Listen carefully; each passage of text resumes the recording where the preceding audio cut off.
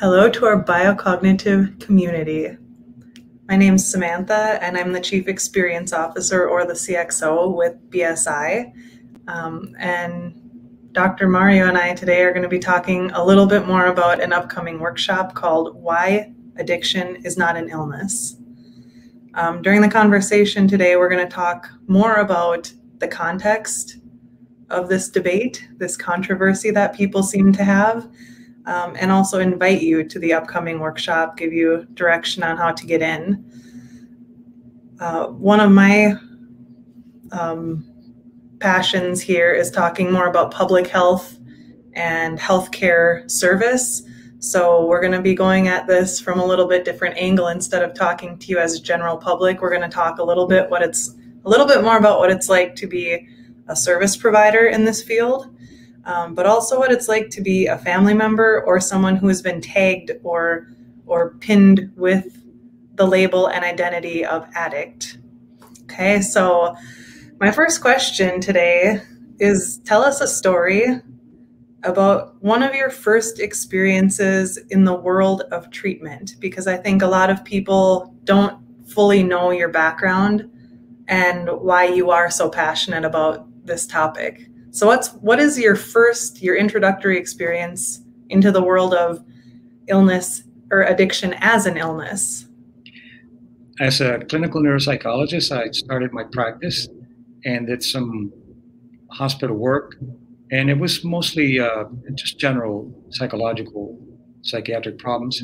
And then I got involved with addictions, working with addictions in different hospitals, and I directed some programs in addictions. But I always felt that what was happening is that people were taught to disempower themselves. They were taught the model of illness, the model of disease. And I always found that it was just really replacing one addiction with one dependence, or one addiction with one compulsion. And an example of that would be if you are a heroin addict, the best that can be done for you is methadone, which is another opiate, but it's the same thing. Or if you're an alcoholic or an Alcoholics Anonymous or Narcotics Anonymous, you replace one addiction with a dependence: smoking, religion, sex, gambling, and AA, NA, and you're really not dealing with the issue. And that, to me, seemed to be a problem. And the research is coming from something that was done back in 1956 when the Medical American Association determined that alcohol was an illness. And from then on, and it was for a good cause, it was an illness because if you see it as an illness, then you can have treatment for it, you can have insurance covered treatment. So it was a very good cause and a very good intention. But the problem is that people have been stripped of their agency. And it's not about whether you have an illness or you have a lack of any kind of willpower. It's not that.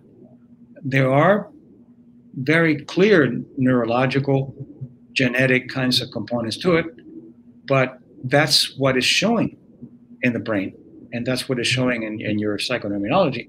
But it doesn't mean that it can't be changed, and it doesn't mean that it has to be an illness where you can see yourself as sick, rather than someone who has a type of, I would call it a propensity to go for pleasure in the wrong places. And what we teach is that you can change brain chemistry, you can change brain neuropsychology by the kind of things that we teach in addictions. So that was a long answer for a short question. That's good. You talked a little bit about the frustrations of this model, but can you go a little bit deeper into the world of an actual healthcare service provider, either direct service provider or being someone who has created models, being someone who has trained other service providers? What has been the biggest frustration in the perpetuation of this model? Like you mentioned, it started back in the 50s. Here we are in 2021 using the exact same model. Even though people in healthcare talk about innovation, what's been the most frustrating part of actually being someone told to deliver stuff like this to the community at large? The model has failed miserably. It has about a 58% success rate. AA cannot be studied because it's anonymous, so you really don't know what's going on there. Very well-intended people, but these are addicts helping addicts. These are not professionals. These are not scientists. So you don't progress. Before, you would smoke in the room. Now, even the AA has a joke about it. They say if you want to find out an AA meeting, go to a place that has a lot of people smoking outside. So what are you doing? You're replacing one addiction with another. It's not a cure. And why is it not a cure? Because in that model, it's something that has no cure. And I think that's wrong. I think it's bad science. And I'm providing something that will be totally different. And this is why I'm doing a workshop for general public as well as for professionals to let them know that here's something to think about. If it's a disease, it doesn't matter how much work you do, whether it's AA or whether it's an intervention with cognitive behavioral therapy or whatever it is, and you've been detoxed and you've gone through it. There's a point in your life where something called decision, agency, determines whether you're going to do something or not. You can't do that with an illness. You don't wake up in the morning and say, today you're not going to have cancer. It doesn't work that way because that's a real illness. Addictions are not illnesses. They're sociocultural extended expressions of looking for desire, looking for the pleasure in the wrong places. And I'm well aware, which I will explain in the workshop, about the dopamine receptors, DR4, and all of the alleles, the 7R, all of that. I'll talk about that. But that doesn't mean that because there's some neurochemistry going on, that is an illness. The same neurochemistry goes when you're falling in love. So do you have an addiction to love? Or there's neurochemistry when you go to the bathroom. So what do you have, a toilet disease? It's crazy when you look at it that way, but you have to have good science to back it up. So the issue here is, how do we teach agency? Not the power of will, not that. How do we teach agency, and how do we change one desire for another, not one dependence for another? That's the difference in what we do. It's beautiful. Having come from education and healthcare, both of us, one of the things personally for me that I find so profound in biocognition is that you always talk about creating hybrid models and finding the best of what's already out there and pairing it with either something totally new or the best of something from another sector or industry. So from healthcare and wellness right now, where do you find hope? Where do you see the glimpses of innovation? Or what do you think is the best part of the model that we do have? Because it's broken, it's not working for a lot of people, but there's got to be something good in it. So from your perspective, what is the good? Where is the good is, for example, if somebody needs to be detoxified, they need a physician and they have to be detoxified there. So the hybrid would be the detoxifying with a biocognitive model. If someone is attending AA with a biocognitive model, so you create hybrids. You don't throw away what's been done. You just improve it and you make it work with the concept of breaking away from the idea that it's not curable. Now, there are some people, a small percentage of people, who can never drink again or who can never do drugs again because they don't have either the capacity or the neurological makeup to make a difference. But those people are not sick. You can look at it and you can say you have an allergy to alcohol. And allergies are not illnesses. They're just over responses from the immune system. If you have an allergy to peanuts, you don't have an illness, you have an allergy. And if you see it as an allergy, you're still not sick, you haven't lost your agency, you have decided to not do something because your body doesn't like it. That's it. So yes, you're right. The hybrid is really a very important component. We don't throw away, we add to whatever people are doing to give you an additional component to go into independence and be treated, but not necessarily be treated as someone who is sick for the rest of our lives, and the identity is around your illness. Hello, my name is Mario, and I'm an alcoholic. No, my name is Mario, and I'm much more than anything else. But you're given that label, and now you're an alcoholic, and that's your identity. You have no other identity but an alcoholic. Mm-hmm. By the way, I'm not an alcoholic, But if I were, I wouldn't say that I am. I would say I'm Mario, and I'm struggling with alcohol, I would say. And by the way, when I've divorced, I drank every weekend excessively. I could have been seen as an alcoholic. It was a reaction that I had to my helplessness, my guilt, and all these other. After a while, I stopped drinking excessively, and now I have a glass of wine with dinner. I'm not an alcoholic. But if I would have gone to a place in those times, they would have said, "Yes, you have. Look, you have all the symptoms here, excessively out of control, and all these things. So you're an alcoholic for the rest of your life. You go to AA, and that's it." So I was able to liberate myself from that. Never went to that, and here I am, teaching people how to do it. How can people pick out models or opportunities that they might see if a traditional model of recovery or healing or growth has failed them supposedly, and they're looking for something and anything? How can people identify a model that has totally trashed the models that you're talking about, the medical model, and be aware of the dangers of some new models that are out there that are just a replacement or a different fix?